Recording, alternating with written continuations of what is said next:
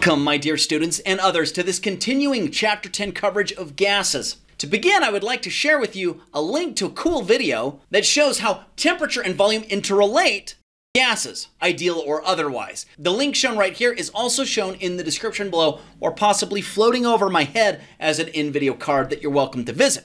Now, as you watch this video, I invite you to answer the question to yourself: when balloons are immersed in liquid nitrogen, they shrink. Why? And separately, why do the balloons expand when they warm up?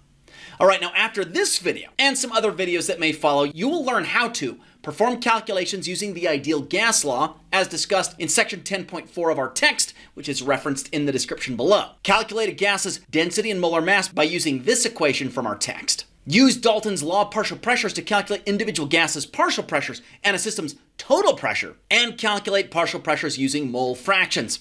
And please note that we'll skip section 7 through 9 of chapter 10. So that's where we're going. Let's get into it, beginning with the ideal gas law.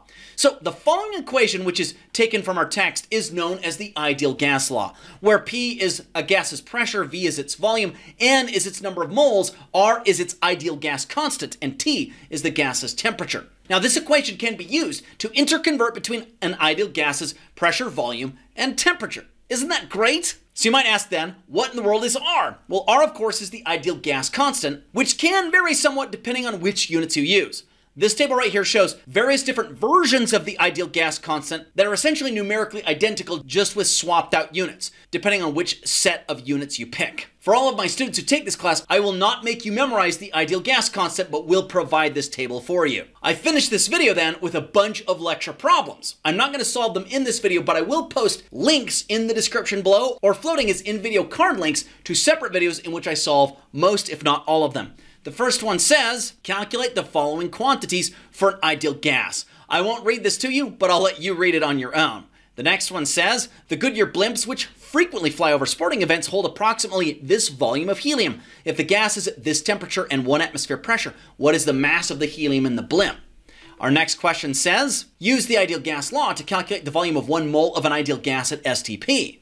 And next, calculate the number of molecules in a deep breath of air whose volume is 2.25 liters at body temperature and a pressure of 735 torr.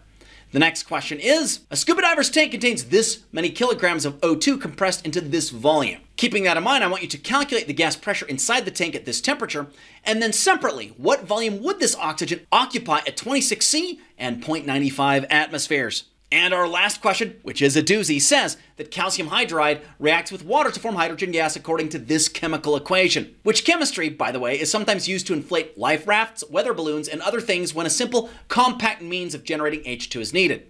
Now, given this equation, how many grams of calcium hydride are needed to generate 145 liters of H2 gas if the pressure of the H2 is 825 torr and the temperature is 21 degrees C? That ends this video then. Please click those other videos in the description below to go to see the worked out answers. I promise they will be of value. Until next time then, my dear students and others, please have an enjoyable rest of your day.